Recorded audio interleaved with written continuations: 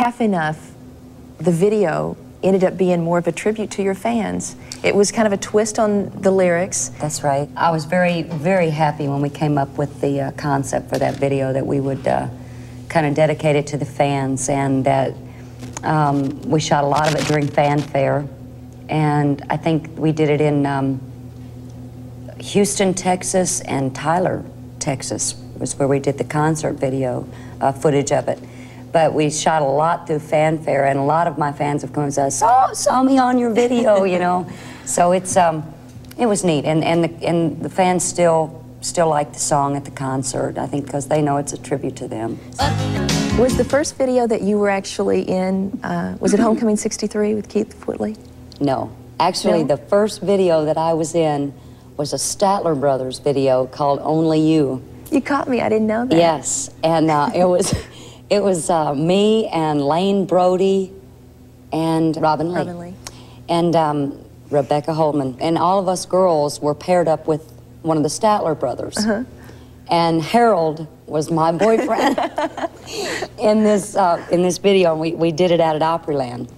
And it was a lot of fun. The Statler brothers are great guys, and that was like my first encounter with videos. We've got to take a look at this. Homecoming '63 then was probably the second clip that you were a part of. That's right. That was actually, the Only You video was right before Keith and I got married, and the Homecoming '63 video was shot the day we got back from our honeymoon. Did you go back to Keith's hometown to do that? No, actually, I think we did it all in Franklin, Tennessee. Did it surprise you when Garth Brooks used a clip of that for I thought it was his video? wonderful. I thought it was wonderful.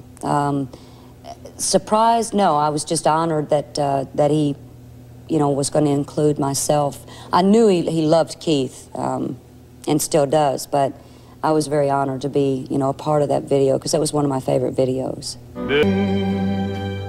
You wrote the song If You Came Back from Heaven about Keith Whitley, didn't you?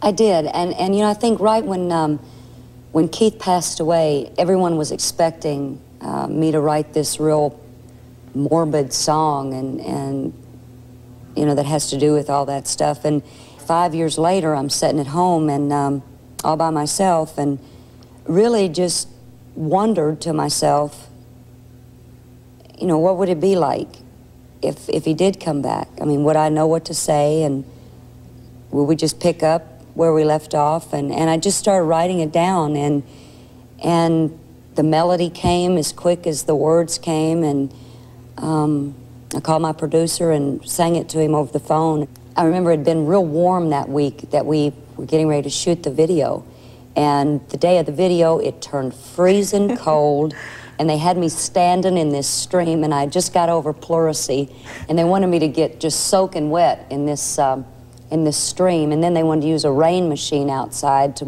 where I'm standing in the rain getting soaked, and I said, you know, I just got over almost pneumonia here, and you want me to get wet. So it was one of those video shoots where it was just awful behind the scenes.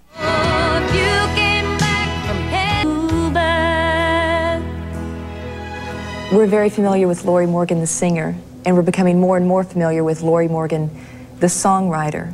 And I understand that has a lot to do with a friend of yours. That's right. When we decided to do the I Guess You Had to Be There video with the treatment that we had for it, they asked me what gentleman I would like to use in the video. And I said, how about Chris Christopherson? So I've always wanted to meet him, you know, and my publicist, who's also Chris's publicist, said, okay. And I thought, yeah, right, I'm sure they're going to be able to get Chris. And he agreed to do it. He flew in from Hawaii to New York City to do the video up there with us. And it was really fate. Of course, they said, you know, this is Chris, this is Lorrie, and he shook my hand back, and they said, now we want to see what y'all look like kissing. Oh, gosh. Just then. And I was like, wait a minute, I don't even know this guy. I mean, and you're already starting off the kissing thing for the video, which, you know, I just totally hated to do, but I went on and did it. But anyway, it was great. He was a great guy, and definitely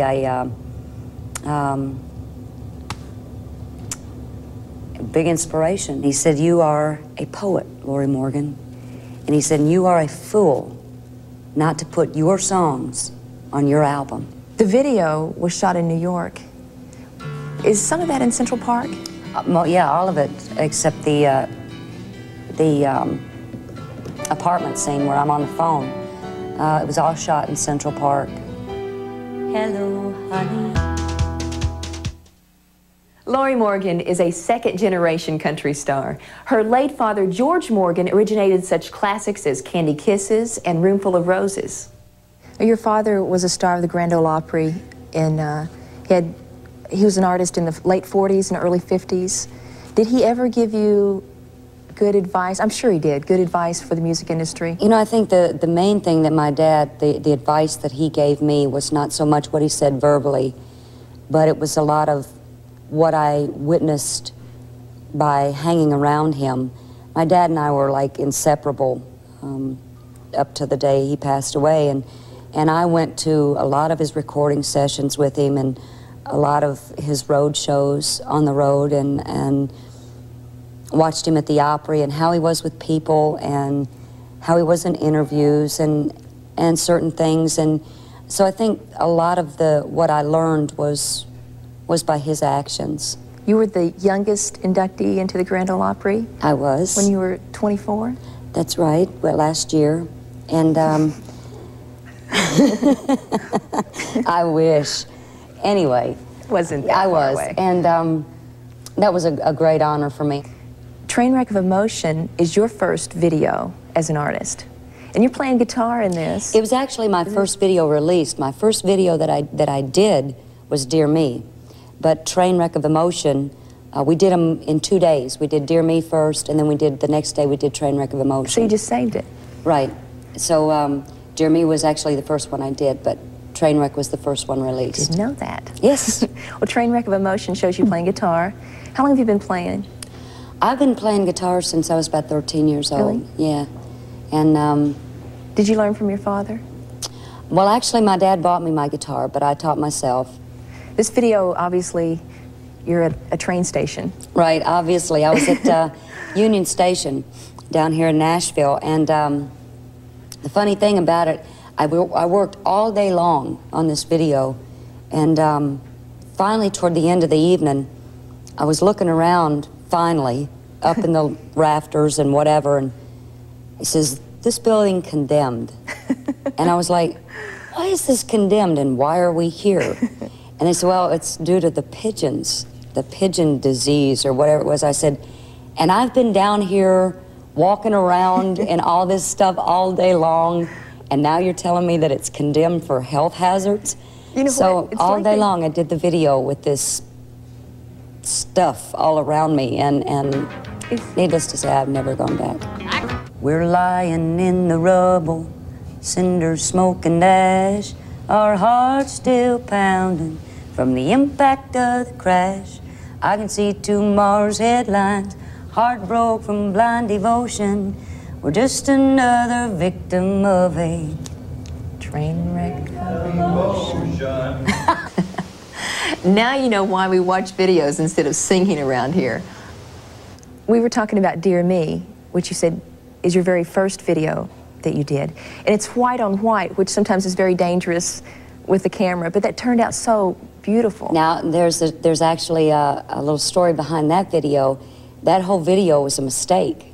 It actually was bad film that they had used, and it was not intended to look the way it looked. I actually had on white jeans and a turquoise sweatshirt, and something went wrong with the film during the filming of it. But we had to rush to get the video out, so they kept it that way and made it look very soft. So it was actually a mistake.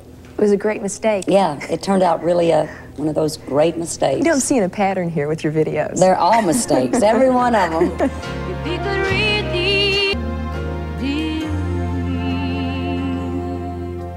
The video for He Talks to Me is actually a clip from a television show, isn't it? Right, we taped that in, I think it was Austin City Limits, and that was my first time to do Austin City Limits. Words could never say how much I love the way he talks to me. If you had to go through all your videos and pick a favorite, which one would it be? I think my favorite video that I've done, I actually have two, if I can say that. You can say two. Dear Me is probably my favorite, softest video that I really felt relaxed and good in. My other favorite video that I've done that actually didn't take off too well for me was My Night to Howl. And it was probably the funnest video that I've done. Where's the Marble Palace in My Favorite Things, the video? It was actually one of the court buildings in New York. That's what I assumed. Yeah, and it was beautiful. But that, you know, when you asked me earlier what a couple or one of my favorite videos were, that I should have said that, because that really was a fantasy come true for me. Raindrops on roses and whiskers on kittens, bright copper kettles and Video session. Two of your videos feature classic country songs, Crying Time and A Picture of Me Without You. Were you a fan of these songs from years ago? Crying Time was actually, I had a choice of a few songs that were being used for the Beverly Hillbillies soundtrack, and it was one of the choices. yeah, it won't be long before it's crying time. I've always been a fan of Picture of Me Without You, and working a couple years on the road back in the early 80s with George Jones, I would hear George sing that, you know, every night, and I sang harmony. The video for A Picture of Me Without You is a very classy looking video. When Jack Cole came to you with the concept for the video, how did he explain it to you? What did he say the concept was going to be? He said I envision this as somewhat looking through a child's eyes, which I like that right away. I didn't even care if he finished the statement. Because I sometimes still, to this day, look at the world through childlike eyes. Imagine. What can you tell me about when you shot the video for We Both Walk? Well, that was kind of interesting because it changed my whole look. That was... New haircut? That's right. Haircut. We went downtown and we went to see a lady named Bev Patterson, and they said, we want a new look for her. And I walked in and she said, well, big hair's out, so let's do something. And they just started chopping. And I said, no, wait a minute, y'all don't understand. You have to trust us, Lorrie, this is gonna work. And so they gave me that cut, you know, with the little wispies and the bangs and everything, and I'd always curled my hair all my life. I mean, I've always used a curling iron or hot rollers or something. And with this video, they went to the long, or the short little shaggy look. You had to be very trusting. And I'll never forget the first time I was on the road with, I think I was on tour with Clint Black in Alabama. And I was so excited about the video, and I went in and I showed it to Clint Black on the bus, and he said, that's really good, Lorrie. You look like Peter Pan. For the video, Out of Your Shoes, you go into the studio and we kind of get a glimpse of what it's like in the studio for a minute. Of course, you're in the studio for 3 minutes there, and normally it takes how many hours to do that song? Yeah, I wish 3 minutes. Normally videos take about 12 hours, but that was a strange video too. That was another video that we did another video on Out of Your Shoes, and it was very storylined, and my best girlfriend, Ruthie, who's now my secretary too, was in the video with me. They poofed her hair all up, and they put her in this red dress, and I was literally singing to her about this whole song, about you borrowed my favorite dress, I borrowed your best perfume, and it showed us going out for the evening, and I spot this guy from across the room, but he doesn't notice me, just notices her, and they start dancing, and It shows the red dress falling to the floor later on that night, and RCA hated it. They hated the video, so it was never released. They wouldn't let us show it, so here's what you get instead. You know, I always had a hard time with songs that ended sad, recording them, or ended in a negative attitude. So with the Watch Me video, you know, of course the song ends in Watch Me Walk Away. And in the video, I wanted it to be a happy ending. So we had the guy come back, you know, with the flowers. Hit Something in Red. On the average, how involved are you with the making of the video? Very much so. When I first started off in the business and doing videos, and I was under the direction so much of other people that I wasn't totally satisfied with the outcome of a lot of the videos. And so I asked RCA at the time, I said, you know, can I write the treatment for this video? And let's do it the way I want to do it. And they said, well, what do we got to lose? So I ended up writing the treatment for the Something in Red video, which we did at the house, and we made it very, very literal. We just went with the storyline and everything with the song. Something in Red was a very meaningful video for me. Do you feel like the acting that you do in your videos has helped with your acting, like for your television show, Proud Heart? I definitely think so. I think that it prepared me, but it definitely, I wasn't quite prepared enough. I mean, I was prepared as far as the acting part of it went, but I've often wondered, you know, you hear about all these actors and actresses getting this big money to do these movies, and you're like, that's ridiculous. It's not ridiculous. That is really hard work. I mean, it's very time-consuming, and to turn your emotions off and on so quickly is very draining, and it's very difficult. And Proud Heart, you know, was the tip of the iceberg for me. I mean, I'm hoping that, you know, the right motion picture role comes along for me very soon. But until it does, you know, I'll live with Proud Heart. So, how you holding up? I'm fine. Were you trying to kid? Hell, I'm not fine. I just never felt so alone. Well, now you ain't alone. Just never dreamed of coming home. Dad not being here. Yeah, I know. It was a lot of fun for me. It was hard work, but you know, it was a good little entrance to my acting career. There was a new song released on Lorrie's Greatest Hits album, and it tells the story of her life. That's next on TNN Video Session.